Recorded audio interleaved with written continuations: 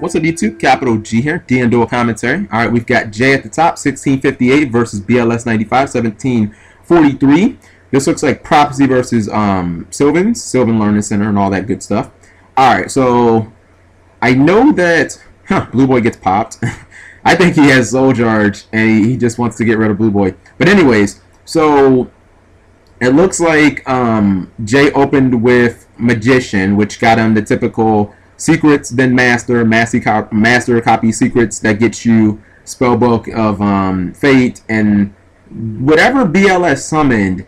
This probably was a monster that threatened the Spellbook Magician of Prophecy, and it probably was flipped face down. I mean, it could have been a Lone Fire Blossom hypothetically. So it looks like he activates Eternity, and I believe that got him secrets, which he's gonna get. He's gonna use secrets to get Magician. And then from Magician, he can just, I guess, copy it with Master. He can just search Master and copy it. Okay, never mind. We see Breakthrough Skills played, unless he has Spellbook of Wisdom. He has a bunch of cards, and he does have Spellbook of Wisdom. So, I actually secretly believe that Prophecy is like the second or third best deck of the format. Like, it's so hard to stop. Like, especially Game 1, Prophecy is like up there with Infernity as far as just like, I don't know. I feel like Infernity is even easier to beat because your back row beats Infernity inherently. There's not really a lot of back row to beat Spellbook of Fate or to beat, you know, like Prophecy, Magician, and shit like that. Like the back row traditionally that people run is just not super effective against Prophecy. All right, so this probably is a Lone Fire Blossom. I'm just guessing, and it is a Lone Fire Blossom. I didn't even know what it was, but it just seemed like Lone Fire Blossom was a good guess. Alright, so you see that Jay, he runs over Lone Fire Blossom, which means that power is going to trigger. And he gets the tower. I imagine he's going to play it. He didn't play it. Maybe he thinks that his opponent has a Sylvania in hand? I don't know. But he has another Lone Fire Blossom. For BLS to get back in this duel, I would say Soul Charge would help a lot. But I would say more than anything, he needs to get the Hermitry.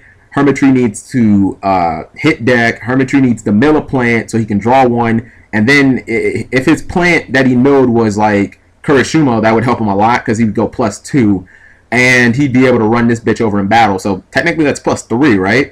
that would be the ideal situation.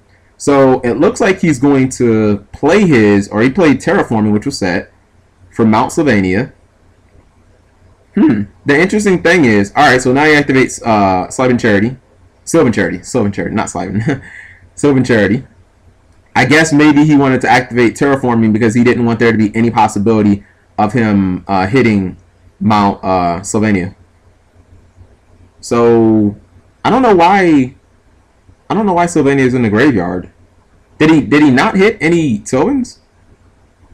I see a Kuri Bandit, and that's cool. But you only have to reveal one, right? Okay, Sylvania is going to... Oh my god, he didn't hit any. Now, when that happens, generally I think you should just scoop. Okay, we see a Blind MST used on Fiendish Chain. Oh, and then he Soul Charges for Lone Fire Blossom, and another Hermitry.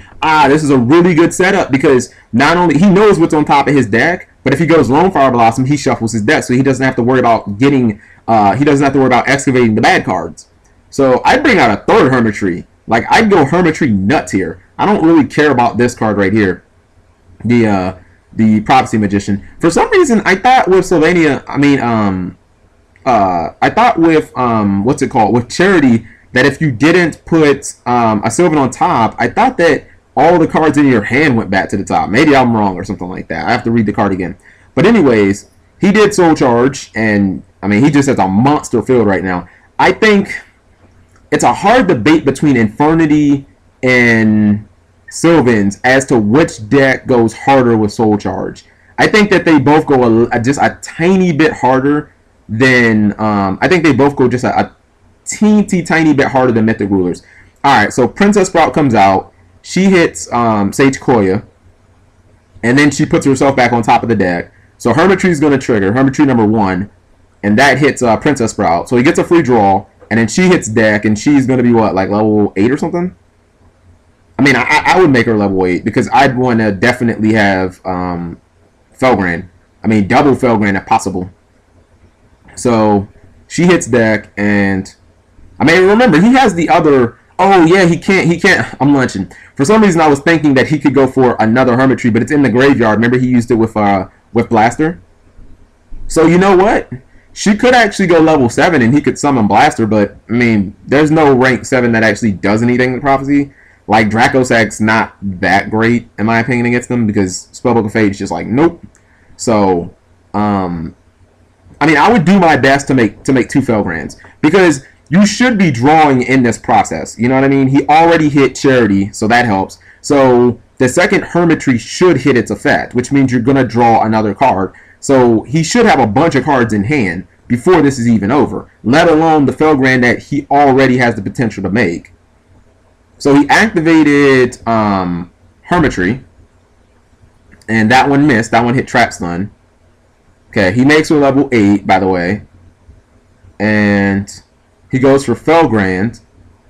I wonder what he's going to do with Lonefire number 2. Alright, he's going to tribute it.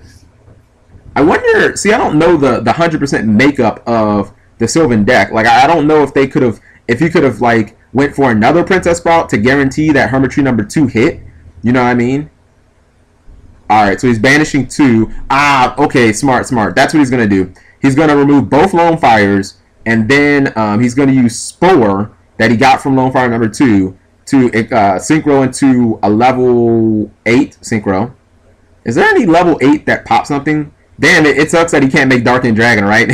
He can make Darkened Dragon, pop this motherfucker, and then, what's it called? And then go into a second rank 8. Alright, so now he has a level 8 Spore. And I guess he's not even going to use Scrap's effect.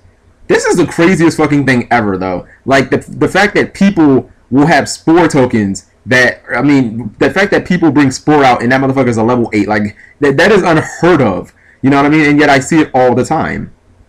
So I wonder what he's going to do if he'll go double Felgrand. And he does go double Felgrand. Plus, with Scrap on board, that's pretty good. Didn't he start this all from 1 card? I mean, this is incredible. Alright, so I imagine he's going to use Scrap on one of the Felgrands and then the back row. You don't care about Magician at all. I think you're just trying to get rid of back rows. Potential cards I can see this being. Reckless Greed. I'm at a loss. Reckless Greed. Anything that was reactionary to summons, he would have already used. So, Reckless Greed. He needs to detach, by the way. And he does. He detaches Hermitry. Reckless Greed. Spellbook of Wisdom. I can see it being Spellbook of Wisdom. It's Fiendish Chain. On Scrap Dragon. You know, I think I might let that ride. I think I would let that ride, to be honest. Like, the fact that I'm well... I don't know. I mean, he could obviously turn his Scrap Dragon back on by using one of these effects. I think I'd let that ride. I'd rather keep my 3 negates and not care about Scrap Dragon. I mean, you're not gonna... The damage, the 2800, yes, you can OTK your opponent through this little bitch right here. But I really don't think that's important. Alright, this guy comes out. Obviously, I would detach Spore to negate. Or I would detach Hermitry because I got Blaster in Graveyard. And I want as many Fire Monsters in Graveyard as possible. So, that would be my first order of business. Is negating the second Magician. And I already know that you have Tower. So, I'm going to count that sort of as a dead card. Because it's not going to help you in... It's not going to help you in the what's the word I'm looking for? In the immediate future. You know what I mean? Like, especially, he has 56 on board, right? And then he could easily bring out Blaster. So, it's like, what are we doing here? Alright, he activated Dark Hole. Wow, that was a good counter. So, one Felgrand is going to protect itself. The other Felgrand will die, and Scrap Dragon will die too. That sucks.